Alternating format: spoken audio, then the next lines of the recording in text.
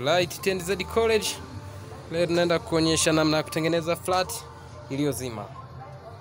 Hivyo basi ongozana nasi Tengeneza College, chuo chako pendwa kabisa, kwenda kupata ujuzi. Tuna flat yetu, tupachika power yetu. Power yetu hiyo itabidi tupachike na kwenye cable vile vile.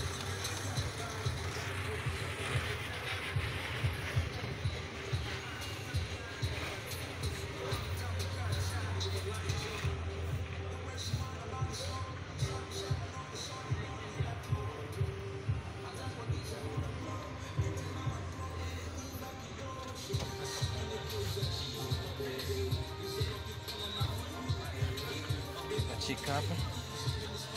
Bwana sema nitapini. Angalia minya ili kuwasha. Pini, andika password yako. Chumuka. Flash kimi. Tenda kufungua moja kwa moja. Wewe umegoma? Umesemaje? Sisi. Twende anza. Kufungua nati zako. Hakikisha nati zote zifunguliwe.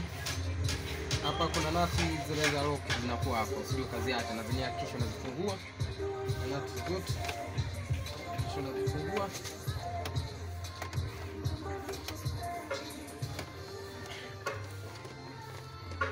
Nati zinazogomea kama hivyo, fungulia hapo hapo. Ndipo namba ngapi? 56 2 6 3 3. Niandike 27. Unaona ivuta hivi, wakati huo na penetrate kitu ambacho ni flat kama hicho. Yaani unakuwa umeshika kidogo.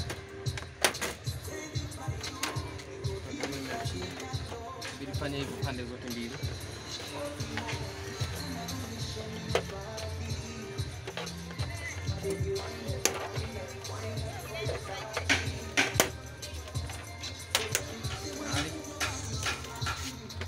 Tunakuja kumalizia juu. Kumaliza hapo, huku mbele inajivuta kidogo, kwa inabidi uende kote kwa pamoja huku mbele.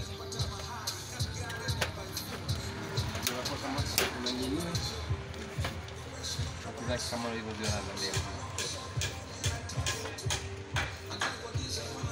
Kufungua yetu ndio hii.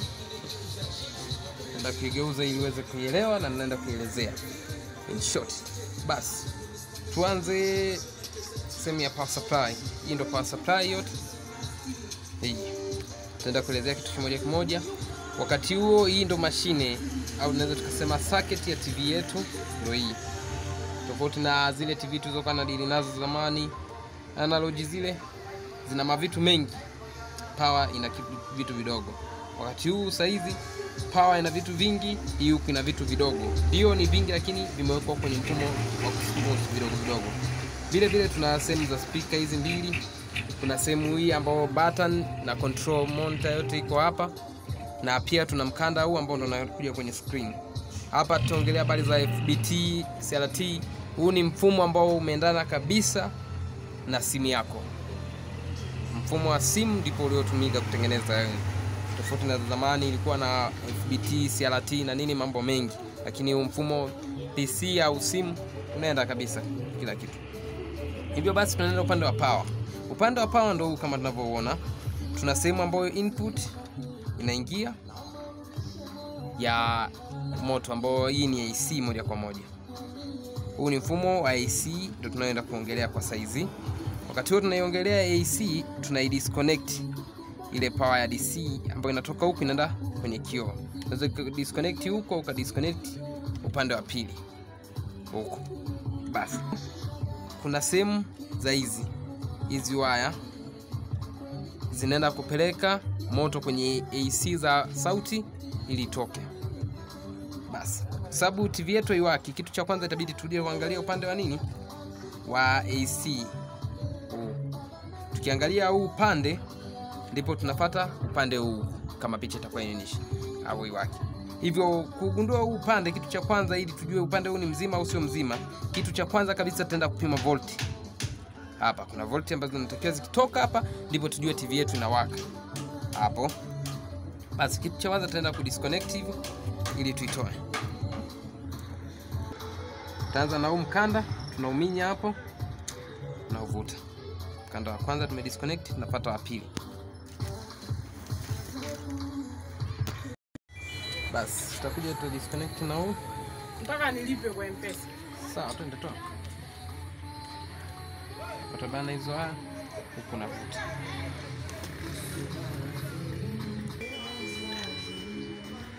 Hapo umeachia. Hivyo itabidi tufungue hizi.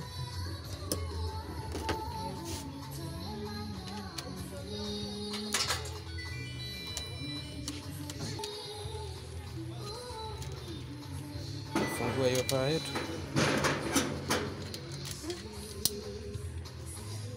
Fungua paa yetu. Ndio. Hivyo basi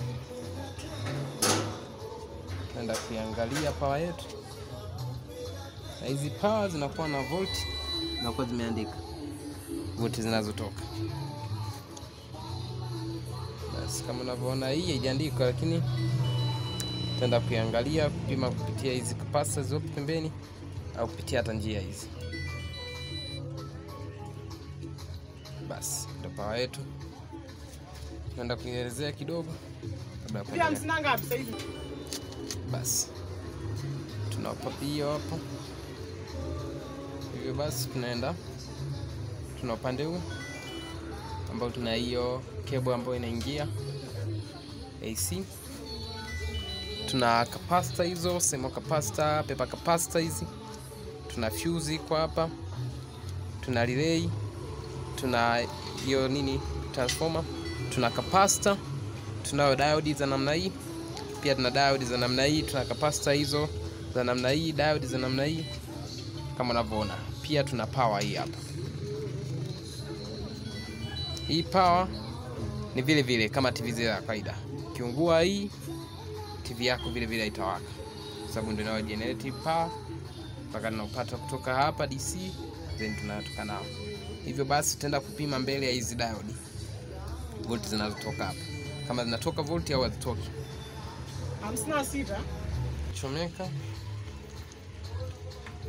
Baada ya kuchomeka, nachukua multimeter yetu. Ndio hapa. Tutaenda kupima. Huku tuko kwenye DC. Kitu cha kwanza itabidi kupima umeme hapa unatoka. Tutaenda kuweka kwenye DC, ambao ndio umeme tunaona umechora kavi, alafu kuna alama kanacheza hapa. Kama unaona. Basi naweka hapo, naenda kupima.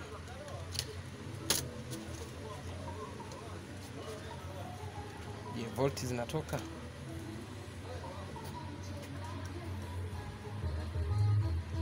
Volti hapo hazijasoma. Unakuaje tu?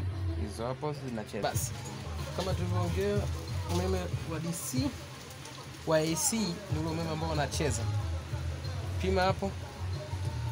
Unasoma unakata. Kwa nini unasoma na unakata?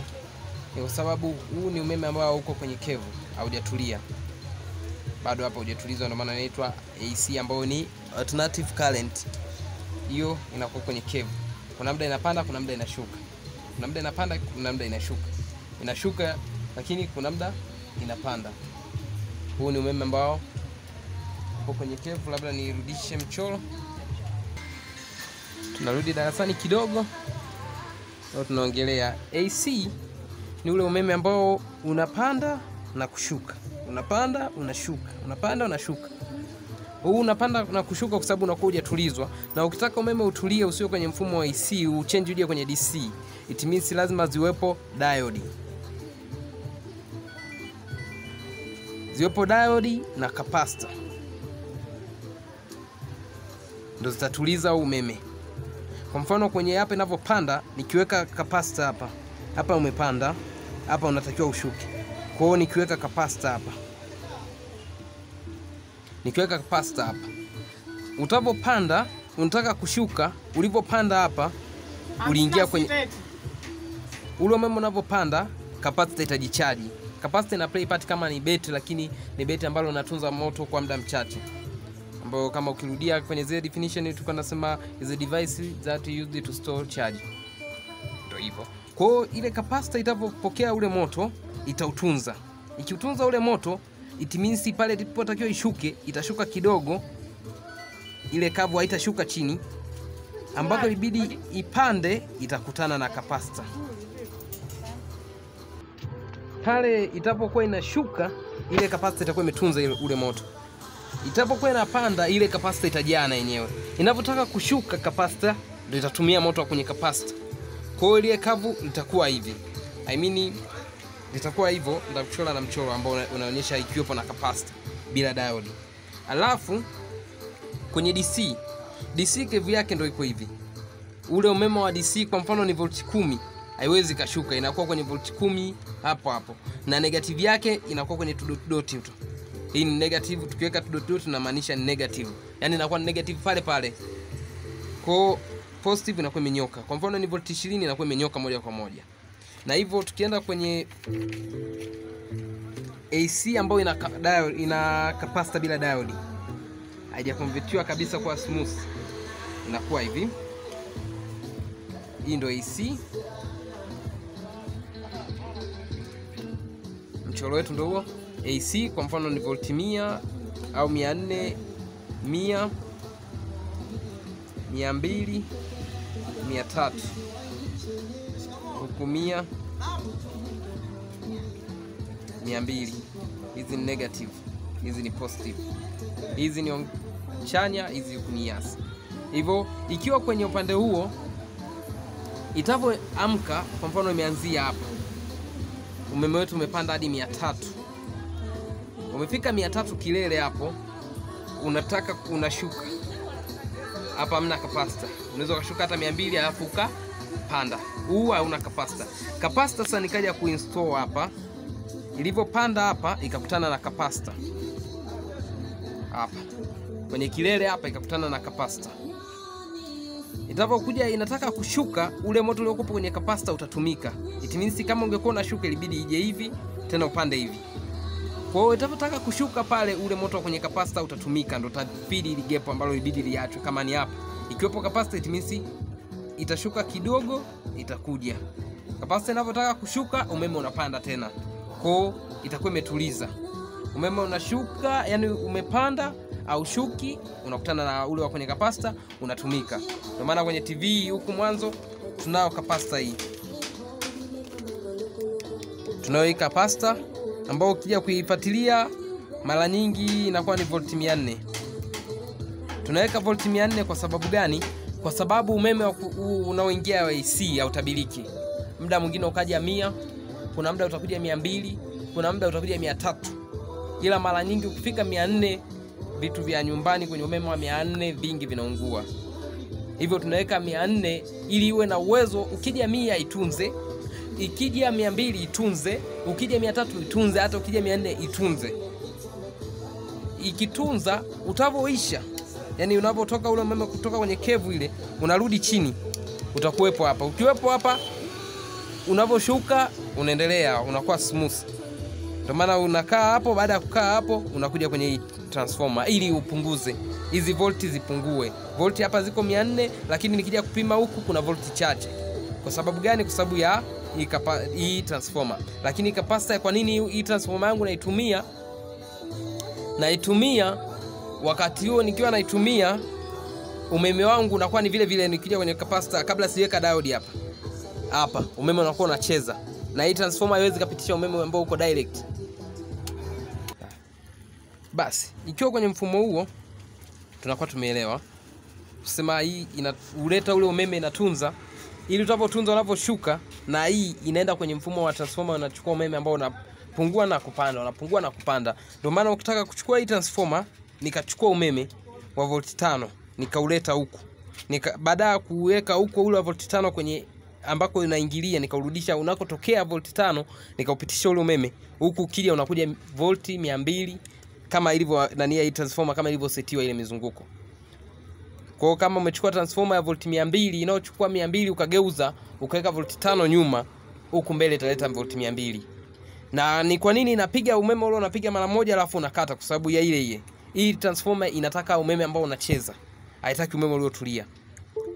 Kwa hiyo itabidi uje utengeneze huku mbele inverter ambao itakuwa inapelekea ule umeme uende kwenye mawimbi kama sauti ya redio. Kwa watu ambao wanatengeneza sana inverter au amplifier wanaelewa kwenye swala la inverter kutengeneza umeme kutoka volti chache kwenda volti nyingi. Kwa sababu ule umeme inabidi uende kwa mfumo wa signal. Ukienda kwenye mfumo wa signal ndipo mtu kwenye hii transformer utatengeneza. Yaani iwe kama inaimba, yani kama ule waya za speaker zinazotoka kwenye redio kwenda kwenye speaker, zisipelekwe kwenye speaker, zipelekwe kwenye hii transformer. Iwage muziki ule unaimba kwa kiwango kile kile. Huku mbele nikaja nikachomeka ndo tumia umeme volti hizo ninazozitaka, kwa mfano 200 kwa wakati huo. Lakini kwa nini hichi kitu tunatengeneza kile inverter? Ile inverter inaweza kustahimili mazingira yote. Mara nyingi tunatumia hiyo, lakini tutaongea kwenye kipindi kingine. Basi, ikitoka hapa kuna diode. Hizi diode tunazoziweka hapa kwa ajili ya kudirect umeme uende upande mmoja usirudi. Ndio maana ukiangalia chini ya diode hapo kuna kamshale ambako kanaonyesha kwenda mbele, alafu kuna ka stop. Yaani mbele alafu kuna ka stop kama unakaona kale pale chini, kwa sababu yuko kwenye umeme hatujui umeme unafika wapi. Lakini nikiangalia hapa kuna kale kanaonyesha direction inaenda mbele, lakini kuna stop. Yaani ukienda mbele haurudi nyuma. Hivyo basi ukienda mbele haurudi nyuma, ukienda mbele kuna capacitor hapa. It means umeme ukivuka tu kutoka kwenye diode umeenda mbele, haurudi nyuma kwenye kushuka, unaenda kwenye capacitor. Ukienda kwenye capacitor unapokuja mwingine hivyo hivyo. Kwa hiyo inafanya kazi ya kupeleka umeme mbele, haurudishi nyuma. Nadhani tumeelewana kwa hapo. Nimeongelea ni kwa kifupi kidogo. Na tunao diode ya namna hii.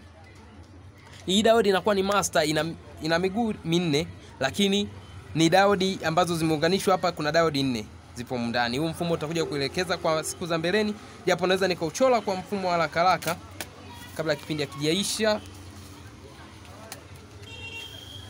Huu mfumo wake unakuwa ni hivi.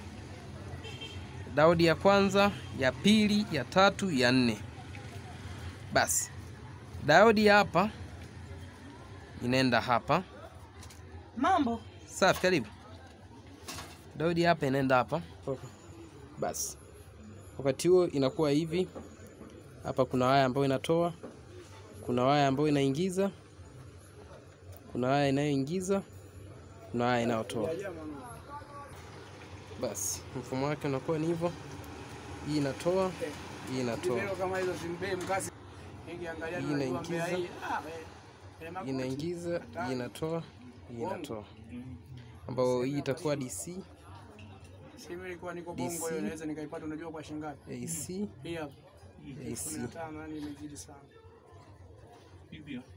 Hii ndio inapotoa. Hizi mbili zikitoka hapa tunazipeleka kwenye capacitor. Moja ilikuwa kama hivyo. 15 unapata gari hapo. Hivyo tutazielekeza siku nyingine. Tutolea tu mfafanuzi kidogo na kwa mfumo huo. Yaani diode ya kwanza kile kichwa kinakuja kukutana na kichwa kingine.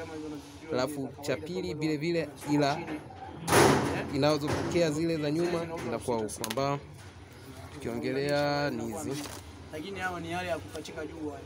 Hizi. Wewe kuchukua nini? Mbocho hiki kichwa ndo tunakileta hapa. Hiki kichwa kinakuja hapa. Hiki kichwa kinakuja hapa.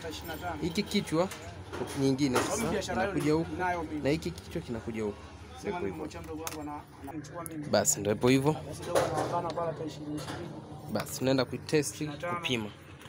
Tunaenda kuipima hapo volti ngapi zinatoka ili tuendelee. Hapa tumeinsert kule, tunaenda kuipima sasa. Tengeneza college usiache kuangalia kipande cha pili. Na tunaenda kuonyesha na kwenda kufix na kuiwasha TV yetu. Asante kwa kuwa nasi. Tengeneza college.